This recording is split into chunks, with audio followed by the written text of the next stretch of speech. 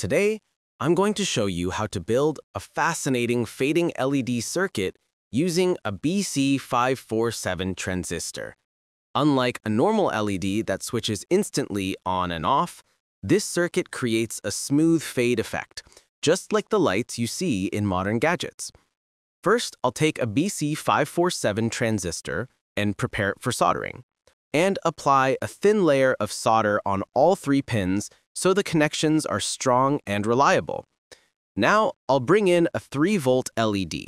The negative pin of this LED will be soldered directly to the collector pin of the transistor.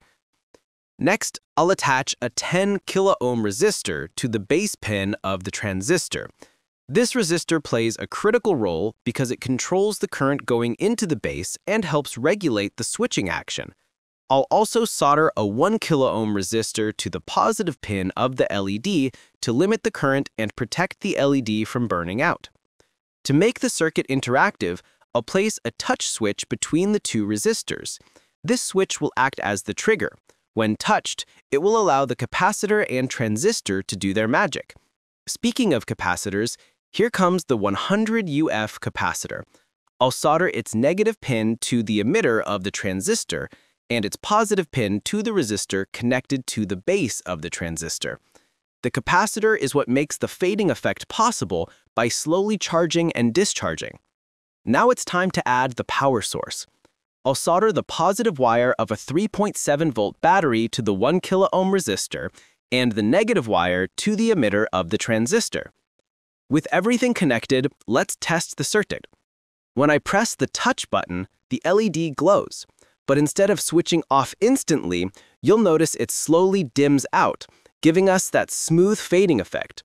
This happens because the capacitor releases its stored charge gradually, controlling the transistor and LED brightness over time. At first, I used a 1 kilo-ohm resistor for the LED so the brightness wasn't too high, but then I replaced it with a 270-ohm resistor, and now the LED glows much brighter while still keeping that fading effect. This shows how we can tweak the circuit easily to change brightness levels. The capacitor stores energy when you press the switch and then discharges slowly through the transistor. This gradual flow of current makes the LED fade instead of turning off sharply. You can use this circuit in decorative lighting projects, as a soft indicator light for electronics, and in DIY night lamps.